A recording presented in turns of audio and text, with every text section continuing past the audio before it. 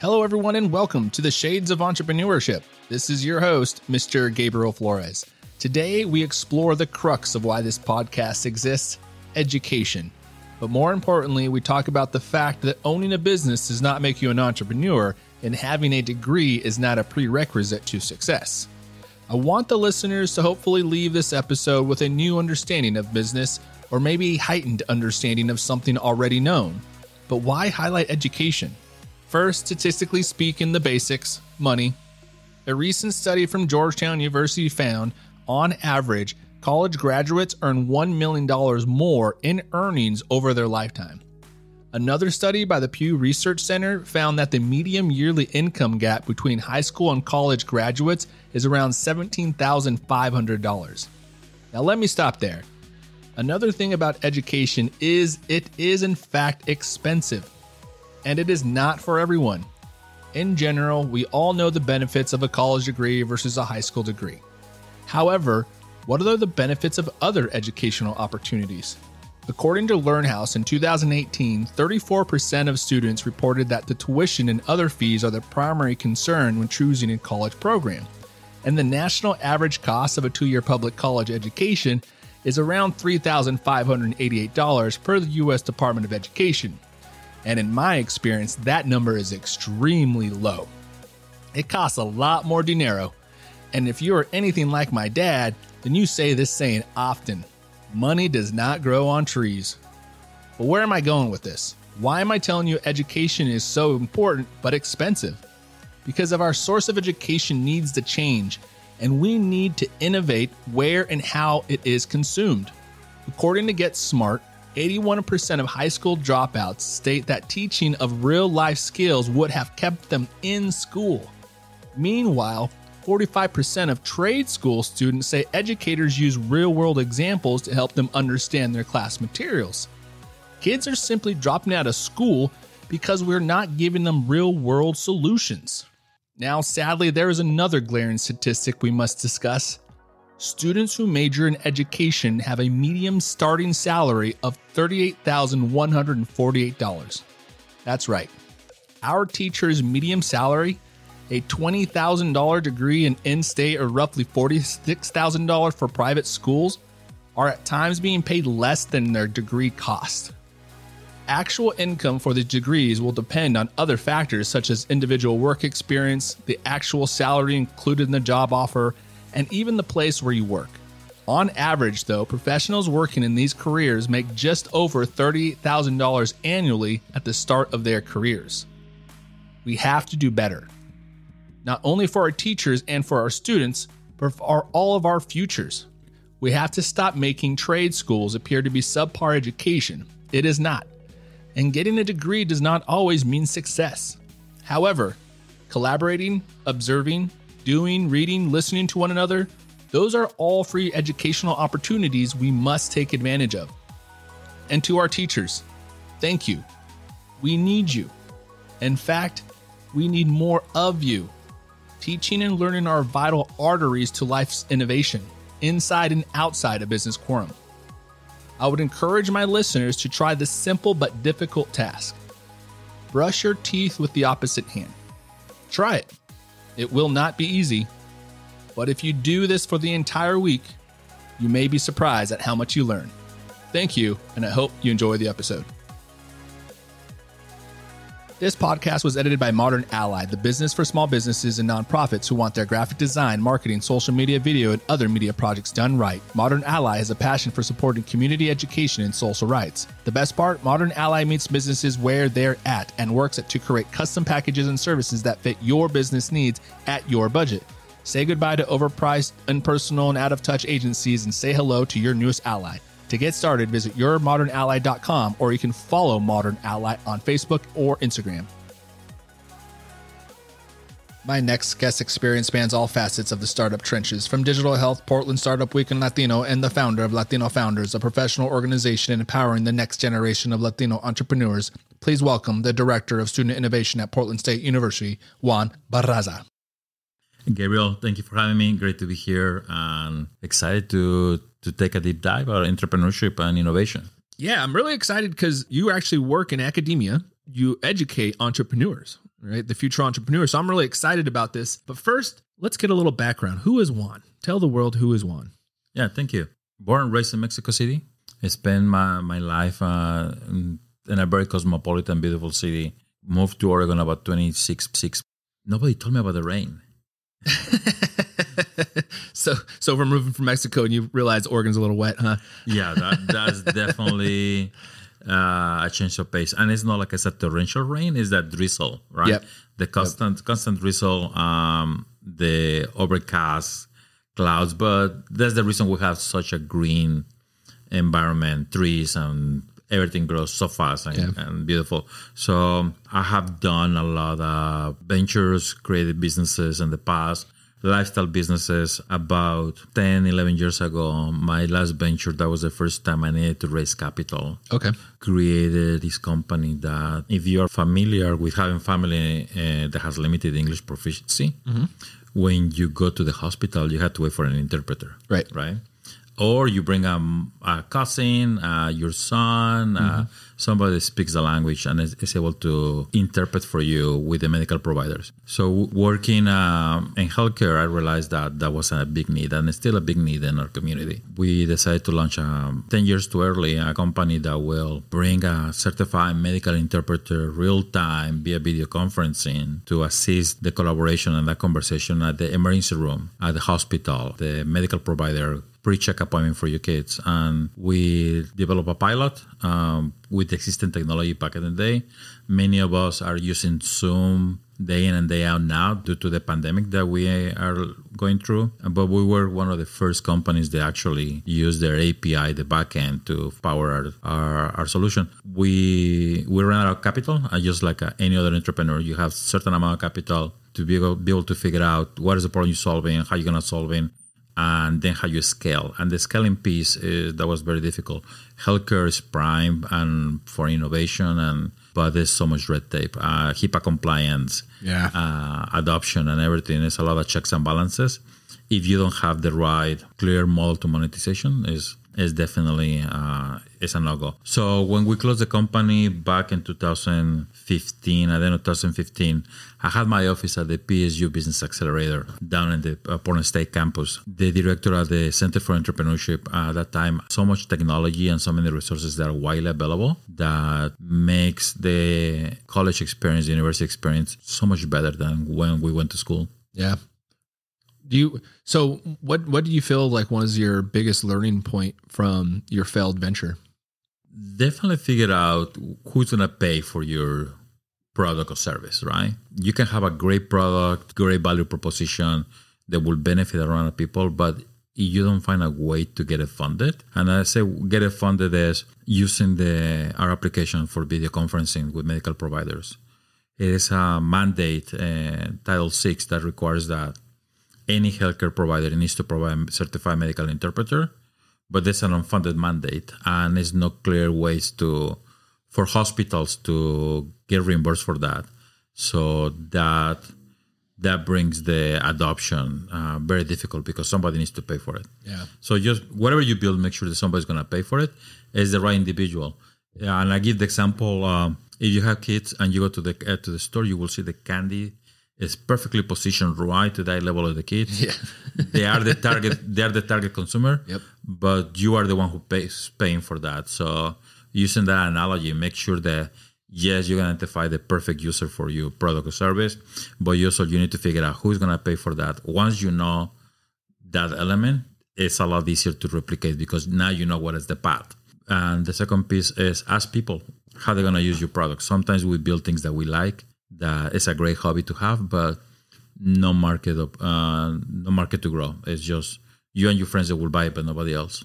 Yeah, that's a good point. Now, did you feel like when you were growing up that you always wanted to be an entrepreneur, or was that something that you kind of grew into? We didn't have a name for it growing up. Yeah. We didn't have a name for growing up. Back in Mexico, we call it emprendedores, and that wasn't, even until this day, is not such a common phrase.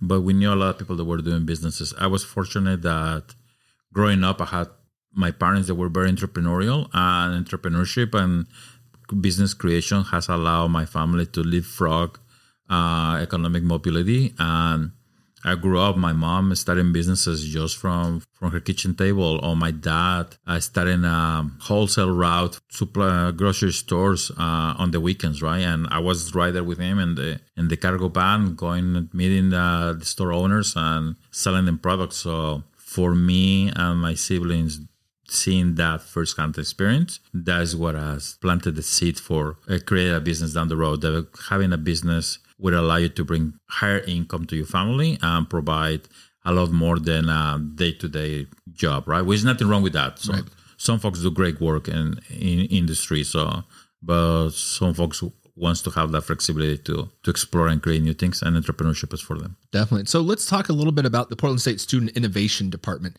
What exactly is the Portland State Student Innovation? Yeah, so at the Center for Entrepreneurship, Portland State University Center for Entrepreneurship, we've been around for the last 9 years. From the beginning, we were very clear in our mission. We want to make sure that we create a pathway for the students, faculty, and staff at the university to explore what it's like to be an innovator, an inventor, an entrepreneur. Doesn't matter you are a freshman, or you just graduated, or you pursuing a master's or a PhD. Everybody has an idea along the way during your time in campus. So we create these on-ramps where we had different programming that would allow you to explore an idea. Maybe you just wanted to know if there's a market opportunity for your idea. So you participate in 1 hour weekend events. Or maybe you already did that, or you are farther along than many, and you want to figure out can you build it. So we have student competitions like a Clean Tech Challenge or Invent Oregon. Nice. Where we provide you a little bit of funding. Many times, in this case, we're the first money in. We provide a little bit of funding, 90 days to prototype an idea. And that's a very compressed timeline where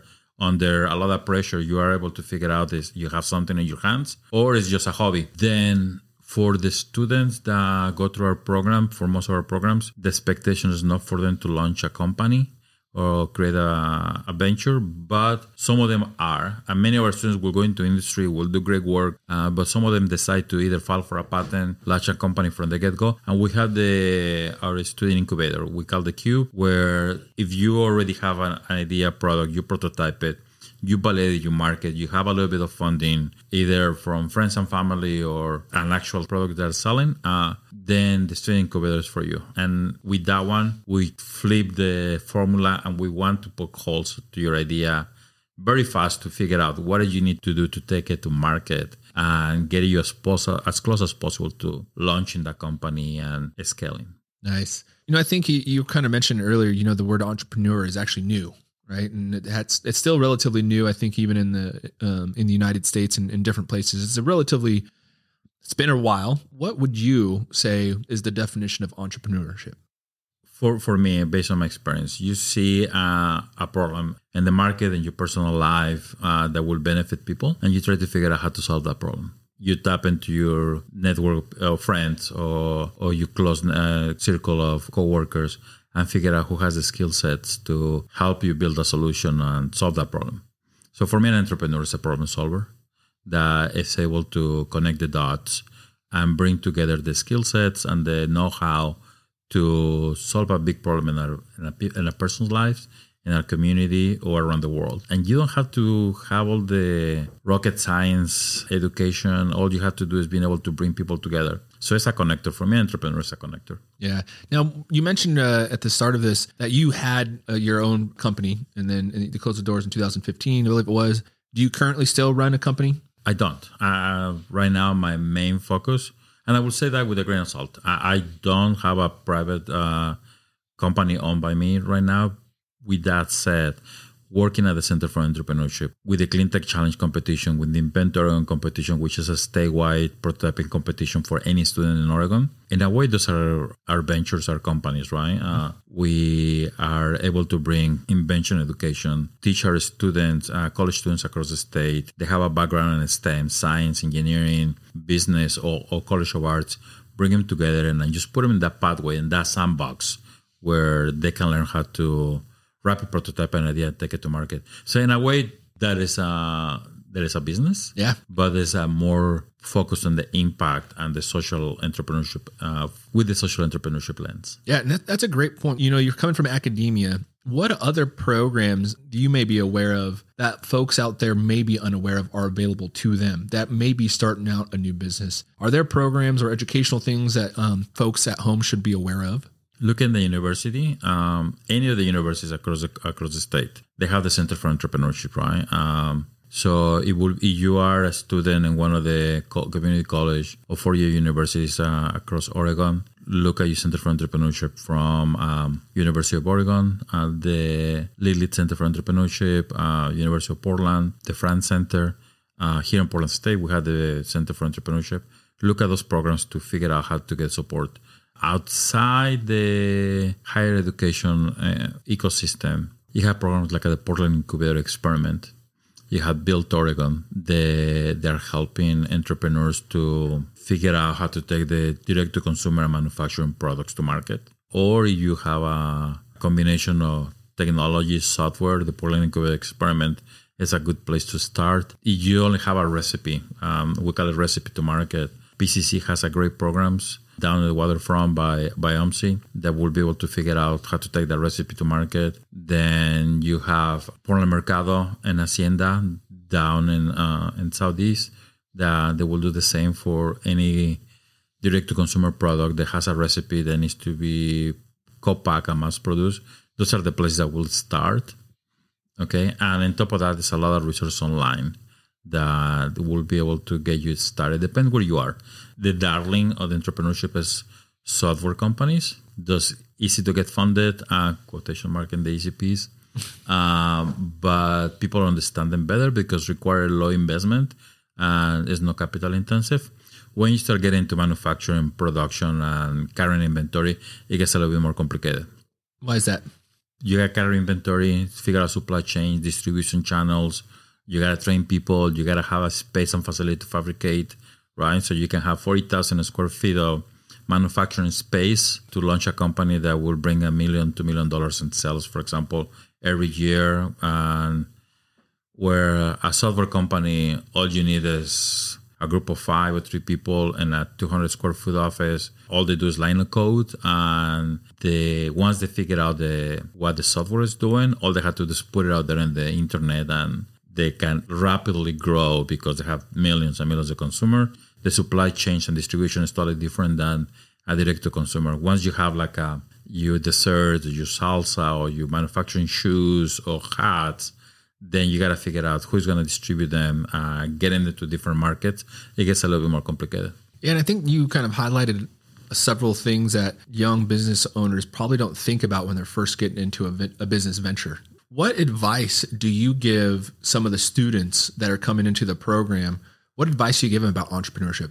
Get to know your consumer. Before you build anything, before you do anything, you got to do your research. And the research in different aspects. Of course, you got to look at the market opportunity. What is your value proposition? What is unique about your idea that will differentiate you from the rest of the competitors in the market? And even when often I hear saying this, that nobody else is doing this, we're the only ones doing it. Unless you develop a new kind of technology, biotech, engineer something that truly nobody's done, you will have a competitor out there. So to be able to understand what makes you different from the market, that is one. But then the part that we miss very often is actually talking to people before we build a product or a service, or doesn't matter if it's software or it's manufacturer. You got to talk to people and ask them and observe them. How will you use it? How it tastes, how it feels and fits. Because once you get their feedback, you're gonna be closer to a better market fit, where people actually from the get-go, they will buy your product from day one. And as soon as they grab it, they wear it, taste it, use it, it will feel right for them. And from there, you can start building. So before you do anything, do your research. The easy one is the market. The hardest one is actually going and talking to people. How will they use something that you're planning to build or manufacture or create? Yeah. And, it's kind of funny. We actually, in a previous episode, discussed, the difference between primary research and secondary research, right? And the importance of that, because it is important to engross yourself into your consumer to really identify what their needs are to create a product to address those needs. Because if you create a product that's addressing your own needs, that's great, but your needs may not be the needs of everyone else. And that's correct. I mean, if all you like is wearing black and blue, there's going to be a limited amount of people that will like to wear black and blue. And it's a lot more neat and different points of view. So, yeah. Now, one of the things you said it at the beginning of this conversation, you recently said it again, is value proposition. Can you kind of explain to the listeners at home what value proposition is? What makes you unique, right? What is your product unique? What problem are you solving? To give you an example, some great company that's here growing in Oregon is Brassy Bites. It's Brazilian cheese bread. So you are from South America. You have the pleasure of growing up with a Brazilian cheese bread, which is has a center of gooey cheese on it. And once it comes out of the oven, you cannot stop eating them. This sounds delicious. I want some already. It does, right? So they figured out how to manufacture it and replicate the recipe that is being generation over generation. But their value proposition, rather than going to the main market to the beginning, was all their ingredients that was to appeal to the gluten-free individuals. It's a great number of folks out there that cannot eat gluten. So they go to specialized stores to buy those products that are gluten-free to be able to enjoy the things that you and I take for granted in a day-to-day meal. So that was the value proposition, starting with a gluten-free marketplace. They got into those markets. It took a while for them to get there, but once they hone in on that demographic, they were able to expand to the mass market. And now you can go to Costco or any convenience stores and buy Brassy Bites. But their value proposition is they're healthy, gluten-free, and the folks that need that kind of meal, they will go and gravitate for that, and all of us will fall. Yeah, that's a great point. You know, you've mentioned you started your own business, and then you closed the doors. You're now in academia. Looking back on everything, what advice would you give a younger Juan?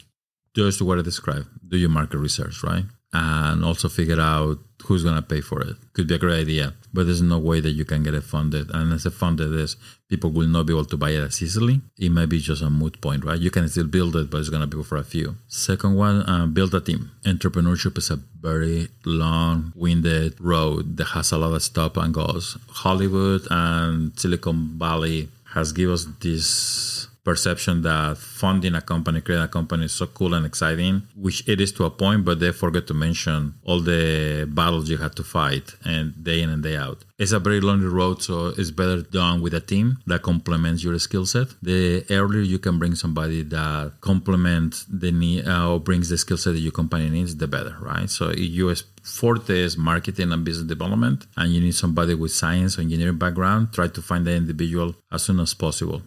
If your forte is engineering and science and you can build the product, you got to bring the business development and grow the team from there.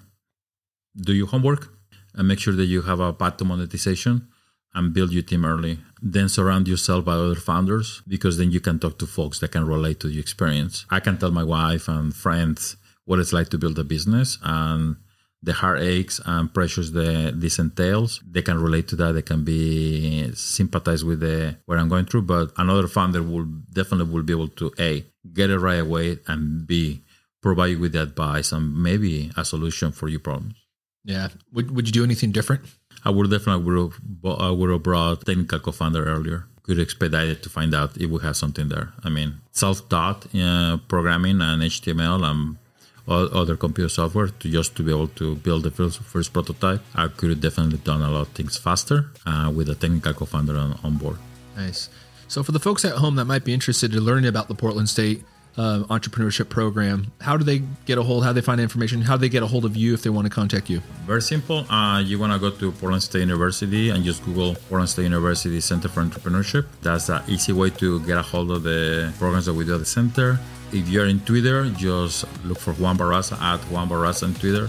That's easy. And I can share my email that you can put later on the podcast. So. Perfect. Juan Barraza, thank you so much for joining me on the Shades of Entrepreneurship. For those at home, thank you and good night.